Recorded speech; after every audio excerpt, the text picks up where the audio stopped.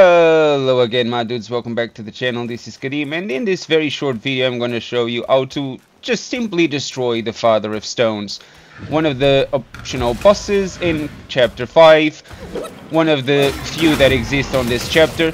Now as soon as you arrive he's going to start screaming, but who cares? Just summon the cavalry. He can easily be knocked on his back with the Wandering Wit.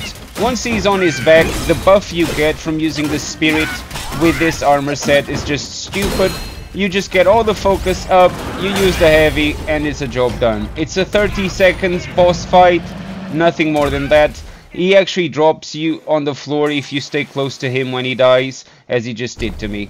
Let's take a look at the build. I'm using the Golden Long Staff, the Weaver's Needle, the Wandering Wit, Golden Greaves, Golden Arm Guard, Golden Embroiderment Suit, and the Golden Mask. These are my talismans or curious, whatever you want to call them, and this is my gourd with the corresponding monkey brew and the soaks.